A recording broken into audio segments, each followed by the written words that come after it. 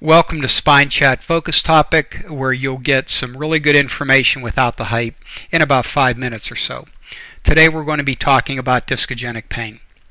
The lumbar disc has two parts, an inner portion that is called the nucleus and an outer portion termed the annulus. The inner portion has high water content and is pre-pressurized.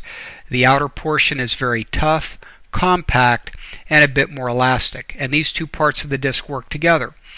The pressurization from the inner part of the disc is distributed equally to these outer fibers. When that happens, there is a tightening of these outer fibers that resists buckling and provides the multi-directional stability that is necessary for good function. The disc is also richly supplied by nerves, and it circles the entirety of the disc.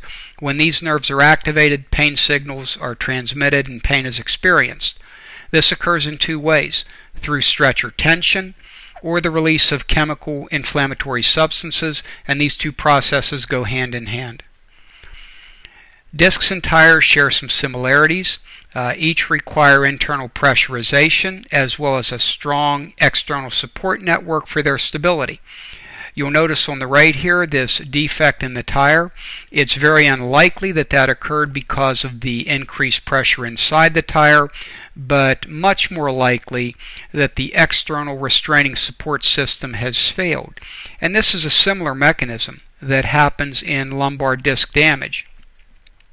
The initial stage of disc injury, which is often asymptomatic, is when the disc loses its water content, and you can see this darkening here that's termed desiccation. The lost water content leads to changes in pressurization and asymmetrical distribution of loads.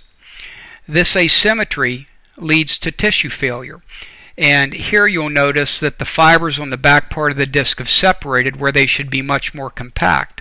When tissues are injured, inflammatory chemicals are released, and the combination of those two things leads to a disc that has lowered resistance for normal pressures and mechanical strain. In diagnosing disc injuries, I look first to the mechanism of involvement, which usually involves flexion, lifting, and twisting. Symptoms are typically much worse when the spine is under loaded conditions, and I like to see a 50% improvement in symptoms when the spine is unloaded, such as when someone lays on their back or stomach. Back pain is usually equal to or much greater than leg pain, and if there is pain in the legs, it rarely goes below the knee. Temporary modifications involve avoiding positions that increase disc pressure or movements and activities that create excessive strain. What I do have patients engage in is controlled mobility. Mobility is much better than complete inactivity because it promotes better nutritional exchange within the disc. One of my favored positions is that of passive spinal extension.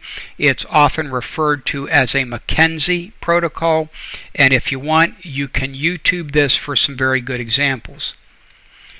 Sometimes surgery is needed to be considered, and in these cases diagnostic scrutiny is greatly heightened.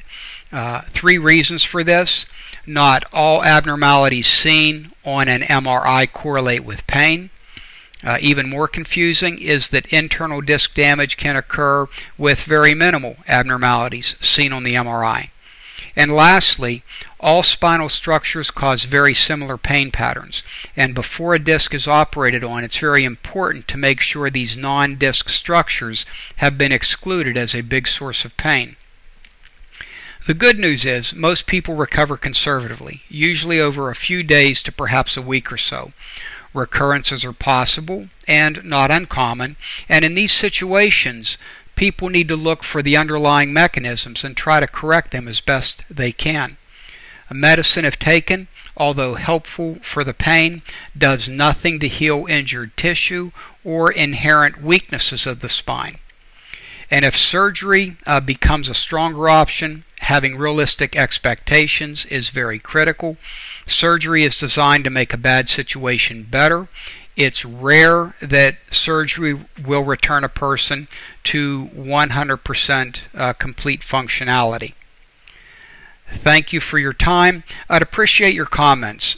You can connect with me at spineline.net, and we will see you next time, hopefully, on Spine Chat focused topic.